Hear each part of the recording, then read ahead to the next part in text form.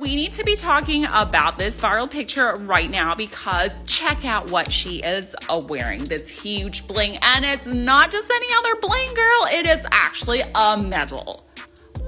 What homegirl is actually wearing is this, the 6-star finisher, meaning that if you compete in all of the 6 world major marathons in Tokyo, Boston, London, Berlin, Chicago, and NYC, you get awarded this super prestigious, I mean, think of all like the Grand Slams combined or the Oscars of the marathon world. This, of course, is not an easy feat. You need to complete 42 kilometers within a given time frame in which we all would die in the first 10 meters. Which brings us to the major question, that is, how did this pondering looking donut medal manage to get around Lalisa's neck? Because homegirl was definitely not preparing for the marathon anytime. I mean, she was in San Francisco for a Blackpink concert. Girl, this is actually a gift from Kun Nitnoy, who is a Thai blink